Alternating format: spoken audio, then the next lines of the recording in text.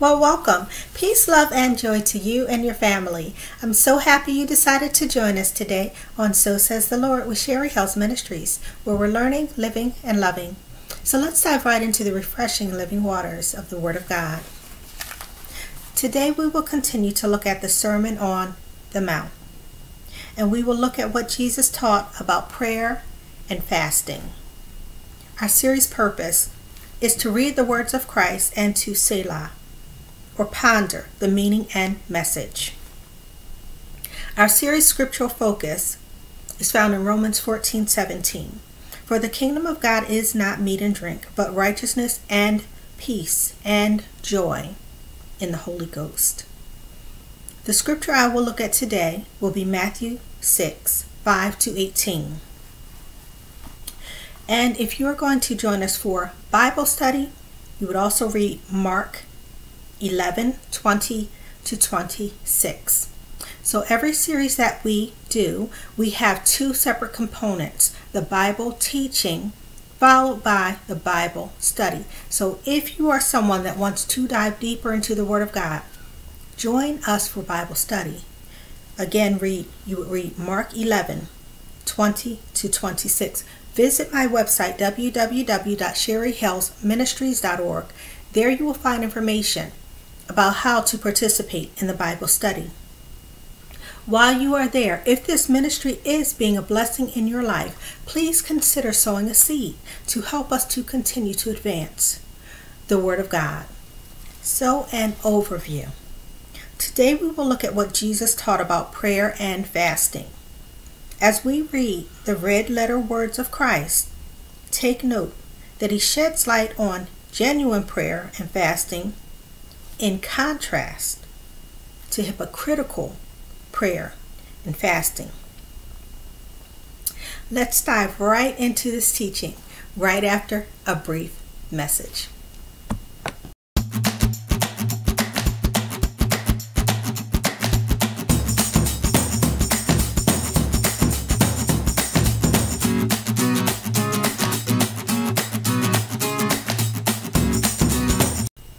Welcome back. Let's dive right in. So Matthew 6:5-18. Now I'll be looking at the King James Version.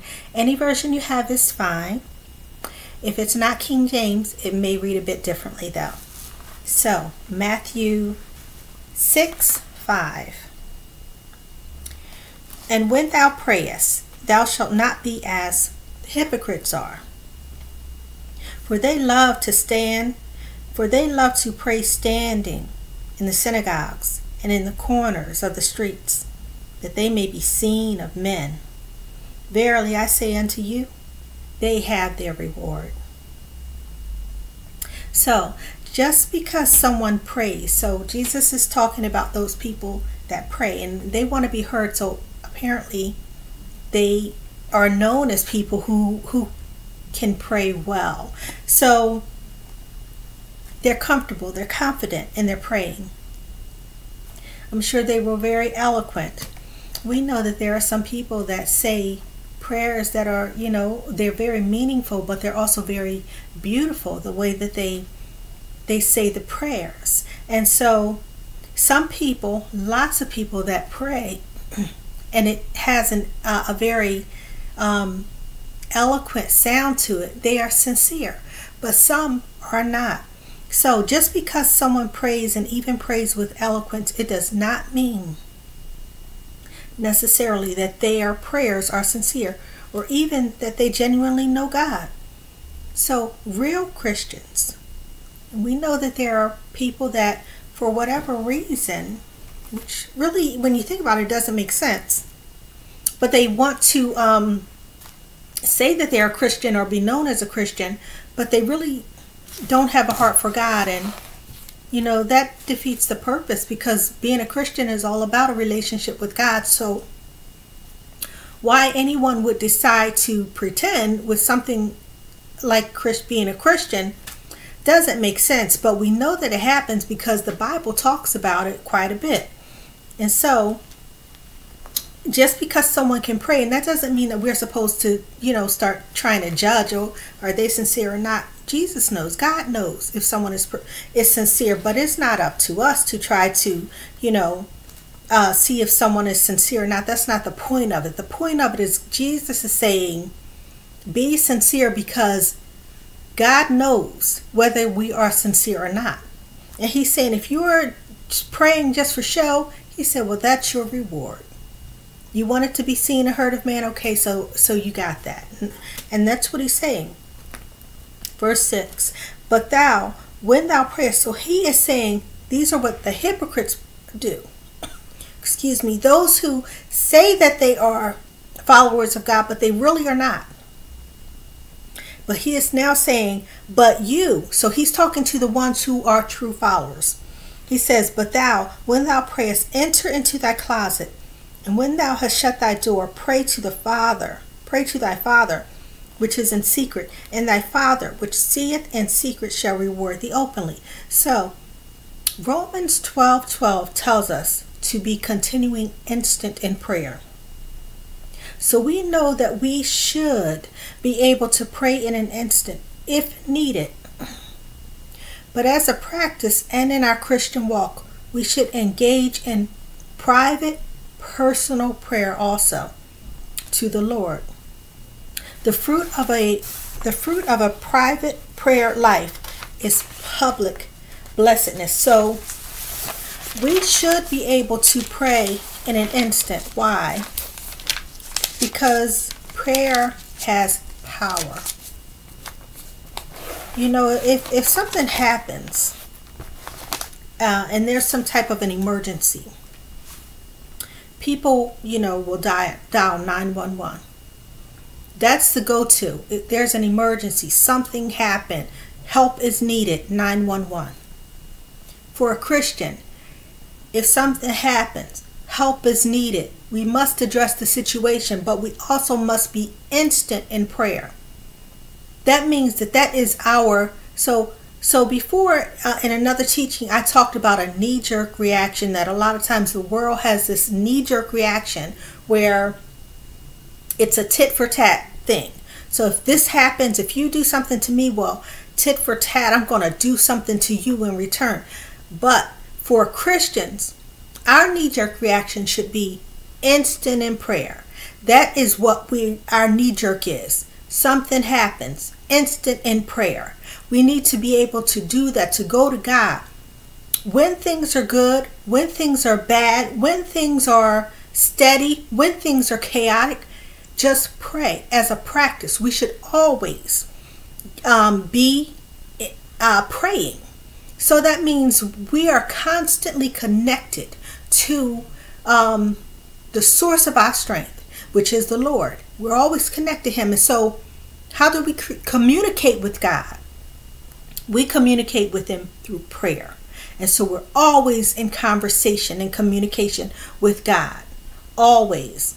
So we should be able to be instant in prayer, but we should also have a prayer, a time of prayer where we are purposely, just making sure that we seek God, that we go into our prayer closet. That means just our own personal, private time with God. We don't need to blow a trumpet and say, I'm going to go pray now. No, we don't need to tell everybody. We don't need to say, I pray at 6 o'clock, at 9 o'clock, at 12 o'clock. We don't need to do that. We just need to know that we are praying to God, that we are connected to him, that we have a secret time, a set aside time in our daily walk with God, where we seek him in an intimate way. And that's what that's talking about. So we should be instant in prayer, like the Bible tells us, but we also should have deliberate prayer.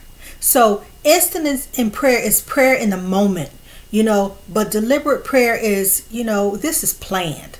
God, I want to come and talk to you because you're my Father, because I love you, because I need you, because I'm connected to you, because you're so good to me. God, I want to talk to you. And so we make sure that we talk to him. And then verse 7, But when ye pray, use not vain repetitions as the heathen do, for they think that they shall be heard for their much speaking. So talk to God like he is your father. When you go to your earthly father or mother, excuse me, you don't have some type of script that you have written out. Oh, dear mother, I need, I beseech thee, dear mother, or anything. You just talk in a normal way. You don't, if you want something from your mother or father, let's just say a glass of water. Oh, dear mother, I would like a glass of water. Oh, water, dear mother, just things like that. So God is saying, don't be silly with me. Just talk to God. Don't feel like you need to put on some show and have to do all of these things. Just be dramatic. Oh, dear Lord, just talk to him. He's your father. He loves you. He wants to have a close, intimate, personal relationship with you where it's just normal. Some people make interacting with God an ordeal. But for a Christian, it should just be natural. We just talk to him. He's just our father. Yes, we honor him. Yes, we reverence him. Yes, we recognize who he is. That he is the creator of everything that's created. That he is, he is sovereign. He is omnipotent. He is omniscient. He is omnipresent. He is all of these grand and wonderful things. But he also wants us to be able to come to him comfortably, knowing that yes, you can talk to me. You're welcome to talk to me. And so we always reverence him, but it's not a reverence that keeps us at an arm's length. It's a reverence that lets us know he's holy. He's a holy God. And I've got to reverence and honor him. But it's not to be at arm's length. Some people actually are like that. And that's why sometimes when you, as a Christian, when you know God and you're saying that you have a conversation with him, you can talk to him, you walk with him, he's with you at all times. And some people can look at you like you're actually insane and think, what do you mean? You talk to God? Yes, I can talk to God. He has a relationship with me so that I can talk to him. His word tells me to talk to him.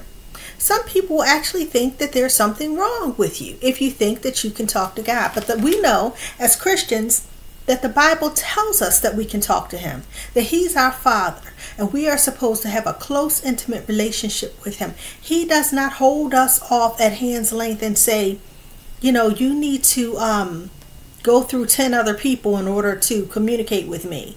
No, we can talk to him directly for ourselves. And so, verse 8. Be not ye therefore like unto them, for your Father knoweth what things ye have need of before ye ask him. So, God knows all things. He is, and like I already said, he's omniscient. That means he knows everything. He knows what we need even before we ask him. We have to believe these things. They can't just be something that we read and I believe it intellectually. No, you have to believe it factually. It's not just a thing where it's intellectual knowledge. It's like, what? This is true. He really does know everything. He really pays that close attention to me that he knows what I need, even before I know I need it. He knows that I need whatever it is that I may need. And so, let's keep reading. Verse 9. After this manner, therefore, pray ye. So Jesus, he is giving us a prayer pattern here. He's given us a prayer pattern. And this prayer pattern consists of prayer points. He's saying when you pray, hit on these things. You hit on these things, and you're praying a complete prayer. You're praying an effective, fervent prayer. He's saying, hit on these prayer points when you pray. And then it says, say this, thy kingdom come, thy will be done in earth as it is in heaven. So this is God's kingdom is righteousness, peace, and joy in the Holy Ghost. This is what we want to come or manifest in our lives and in the body of believers. So we pray. When we pray, this is what it's talking about. He's giving us prayer points to hit on. Now, it's very perfectly fine to just pray this prayer just as it is written. There is nothing wrong with doing that.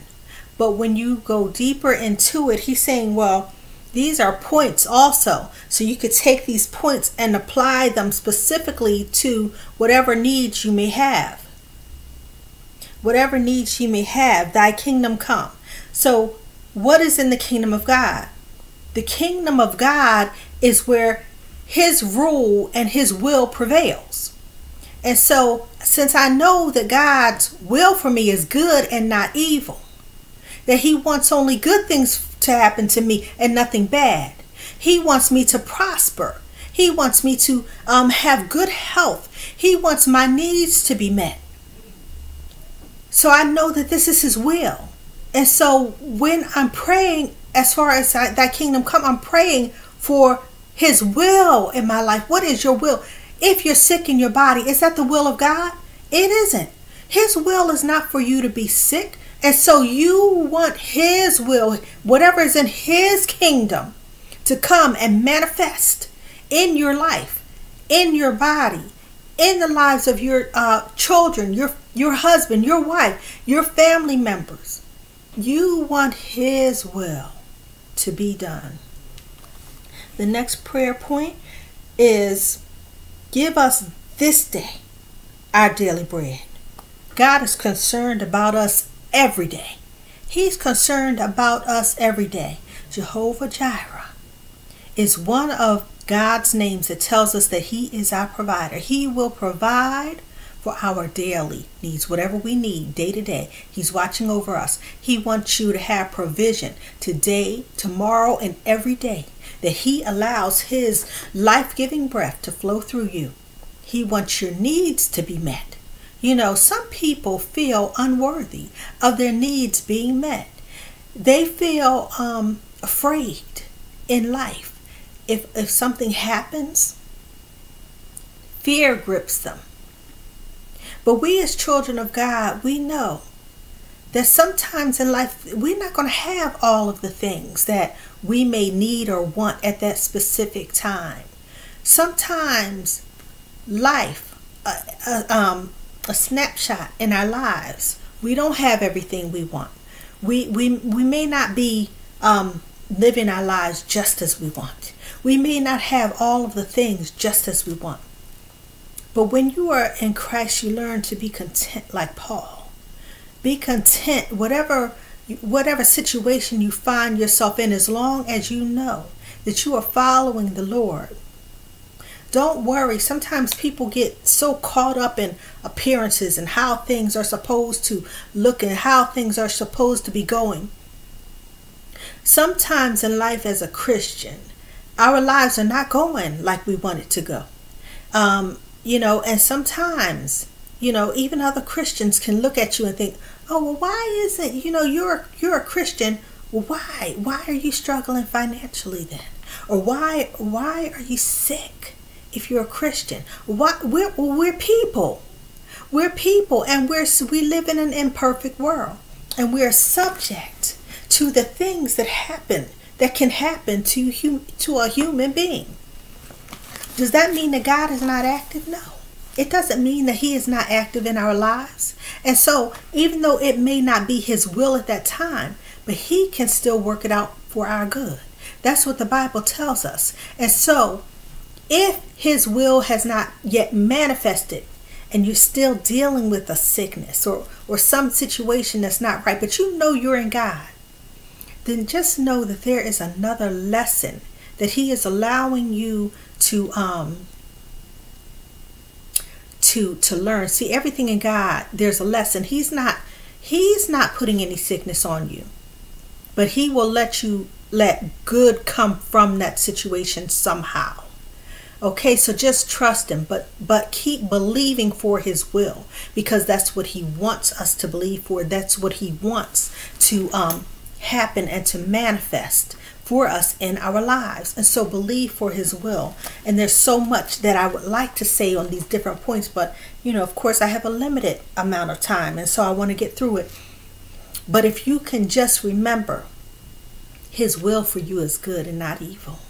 He doesn't want anything bad to happen to you. So keep believing for the good. Hold on to him, trust in him, and know that sometimes as human beings, we don't have the ideal everything right then. But be content. As long as you know that you're holding on to God, just keep on holding on to God. Just keep on living for God, and he'll keep on working in your life. And so the next point, then he says, and forgive us our debts as we forgive our debtors. Forgive us our debts as we forgive our debtors. These are prayer points. Prayer points. The church is under grace and not the law, but Christ still instructs us to request forgiveness of sin and to forgive others. And so you may have heard people say that under grace, there's not even any real need to repent. But the Bible tells us to. Forgive us our debts as we forgive our debtors. It tells us in other scriptures to repent for things. And so when something has occurred, you are to repent. You repent for what you've done, and you forgive. So you forgive and you repent. If you have done something yourself, you repent. If you know that it is, it's something that is not within the will of God, but you also forgive others. God does not want us holding on to grudges and being angry. Anger and when you hold on to it, it's doing something to you. It's corroding you in some way. It's not working anything good. When you hold on to the anger, it's affecting you more than whoever you're holding that anger against. They don't even, they might know that you're angry and not care, or maybe they do care, but the feeling and the active holding on to anger is something that is not working anything good within you in any way. And so learn to forgive. God forgave us. He forgave us when we weren't even, he decided to come to this earth and even, allow himself to be, really murdered by man, his own creation. Can you imagine that? I mean, he let his own creation murder him so that he could, work something to our benefit so that we could be saved. And so, who are we not to forgive others? Forgive. And whatever that person, does, then they're accountable to God. But we're accountable to God. And so let your heart and mind be right, and know that the Lord will fight your battles. He will. He doesn't want you to just say, oh, someone did this horrible thing, or this wrong to me or to my loved one. Let it go. It doesn't matter. That's not what forgiveness is about. Forgiveness is about it doesn't matter. It's not about that. It does matter. But God wants us to give it to him. He can handle the matter so much better than we can. But if we hold on to that anger within ourselves, it's not going to work anything good in us. And so we need to let it go and learn to forgive. And then lead us not into temptation, but deliver us from evil. For thine is the kingdom and the power and the glory forever.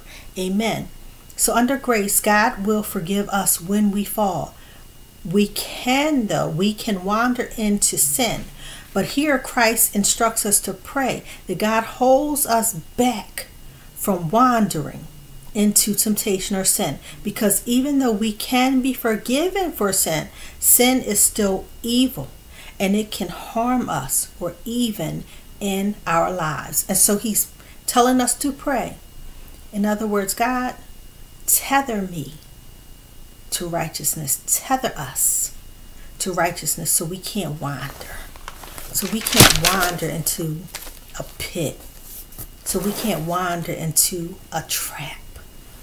So we can't wander. See, you can put out cheese for a mouse or something. And that mouse might think that cheese looks pretty good.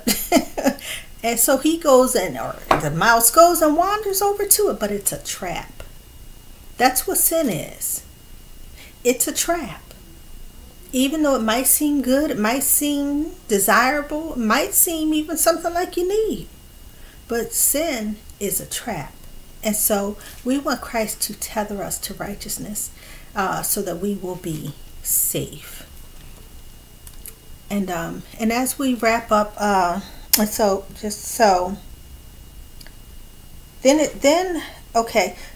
and lead us not into temptation, but deliver us from evil. For thine is the kingdom and the power and the glory forever.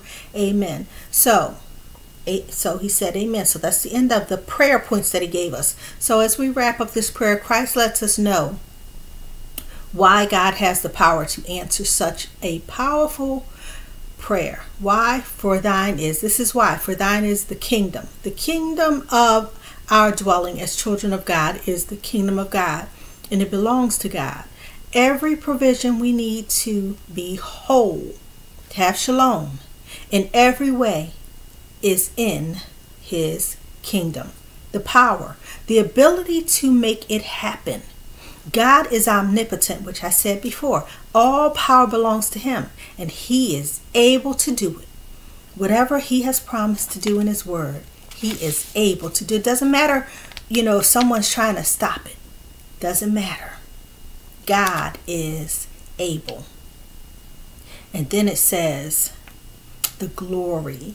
The glory of God is his very essence and being of wonder, majesty, power, beauty. All glory or praise and recognition of greatness is due to God alone, because he is God. Because he is God. He's sovereign. He's almighty. He's omnipotent. He's omnipresent, omniscient. He has no equal. He has no equal. He has no real opponent. There's no true opponent to God. He is unequal and unmatched. He is the creator of all creation.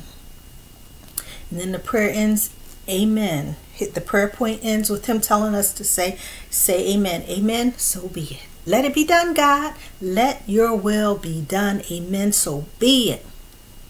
Verse 14 to 18. For if ye forgive men their trespasses, your heavenly Father will also forgive you. But if ye forgive not men their trespasses, neither will your Father forgive your trespasses. Moreover, when ye fast, be not as the hypocrites of a sad